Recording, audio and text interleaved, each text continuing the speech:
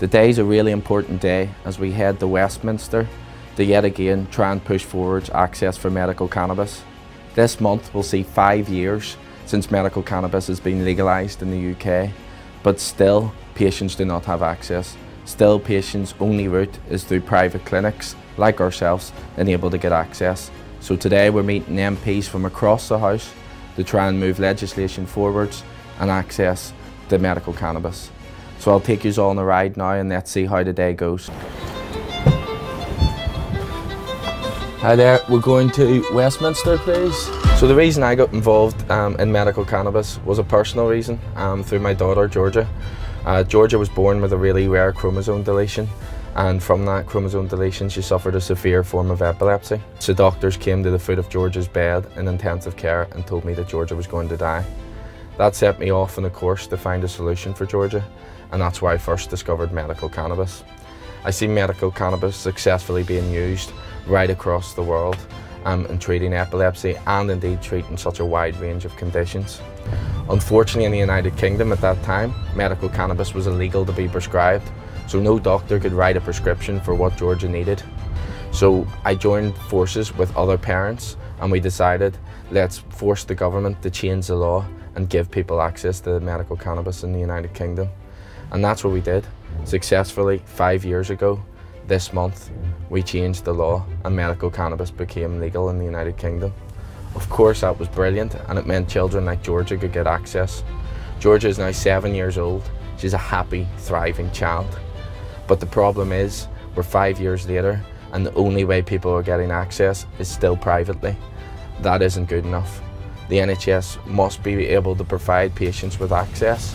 We must be able to open up access in the UK and the government must do more to support this. So the idea of today is we get MPs from right across the House to meet with us and be able to talk and be able to explain what we're doing down at our clinic. We're able to explain the type of patients that we see on a regular basis, because this just doesn't affect people with epilepsy, this affects people with such a wide range of conditions, right through from people living with chronic pain conditions, right through to people living with conditions like cancer. Medical cannabis has been known to help so many different people, and that's why we must help people get access to this amazing medication. Good to see you. Hi Adam. I didn't even recognise you. You look far too. This is one of our main patients, Adam. One of the first patients. Yeah, he's actually the only patient to be reimbursed by the NHS. So it's the first of many, I hope. I hope so. Yeah. But this is what we have to get better. We have to get more patients through that system. So what we're going to do is we're really going to start focusing on a set of patients first to try and pull them through. So we're looking at cancer patients as a person that we want to start pulling through and being able to do that. I suppose both in the context of the seriousness of the ailment and the relative cost of treating it. Exactly. To the therapeutic effects. Pain relief, it kind of fits, doesn't it? Yeah. And we were just discussing there like all the other benefits to taking the medical cannabis. So with the cancer, not only are you getting it for the nausea and that side which we're prescribed for. I think what would be really helpful now, I see from a government perspective, is, as you've always said, the government actually have been very good. They actually have always supported what we've been doing moving forwards. But I think what needs to happen is there's this disjointed bit from the NHS to government.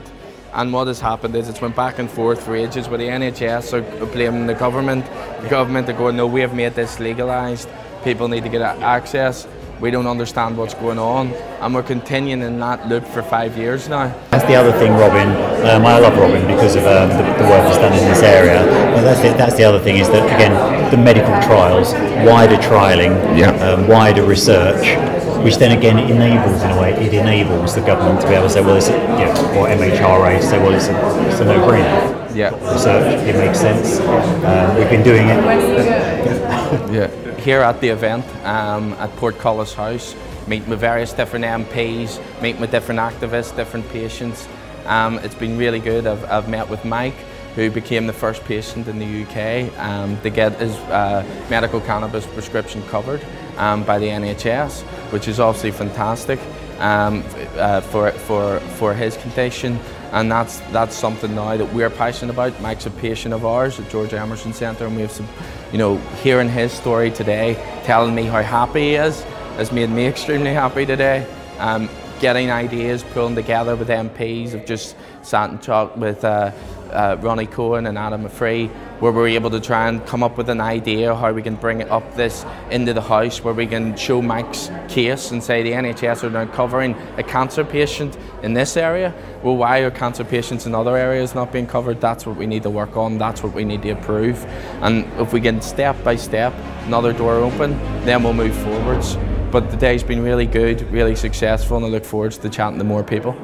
And that's what we need to see. Like, why do we have a postcode lottery where a cancer patient in Scotland can't get access to it? But yet we have a cancer patient here. That's not right. We are talking about high quality, well designed, real world. Yeah, no, definitely. Studies. Yeah. Then you can incorporate in daily practice. Yeah, because we run clinical trials for all other medications. Yep. So we run, because we have our own lab on site. Yep. So we do all genetic sequencing, we do full blood works, we have our own CRO team on the site. So we have all that all in-house. It's a big company there. Yeah. So we have, just one area in Canada. So we have 5 different entities that are all under Jorja Healthcare Group. So if you see in the back of the card there, so we've got like Living Room Health, Jorja Emerson Centre, we have London Lab, Jorja with the technology side of the business as well, Jorja Tech. So yeah, it all comes under then the Jorja Healthcare brand. So we can say like we do a pay monthly to give patients option to do it, so it's like £19.50 or something we charge a month to give patients access to, and that includes all their consultations that they need, that includes all their repeat prescriptions, that's everything all in. Clinical trials is something that massive to me, and why we try and move that forwards. I've said many times I'll match fund whatever they're doing in the trials. We'll push stuff forwards if they actually come in to do stuff. We've just finished the event here at Westminster. Really successful event, speaking to lots of various different MPs about the issues still faced with medical cannabis and how we have to still try and move this forwards. We are getting there, slowly but surely, come up with a few different ideas, especially around cancer patients and how we can try and help that at the clinic. We've also been talking about medical trials and how we can support that at the clinic as well. So all in all, a really successful event, and looking forward to the follow-up conversation. Today and this month, as I say, is celebrating the fact of medical cannabis being available in the United Kingdom and that law changing. But as we have talked about today, unfortunately for a lot of people, medical cannabis is still very, very expensive. So at the clinic we have decided to try and do our best to try and help patients. So we're now offering anybody can switch clinics from their current clinic for £99, and that gives people a year's their consultations for the year, including all their repeat prescriptions for that one annual fee. So I'm passionate about trying to do what we can do to try and help patients, and that's what we're all about. And at the clinic we're now offering that for the month of November to try and help people that we know during this cost of living crisis, every penny helps.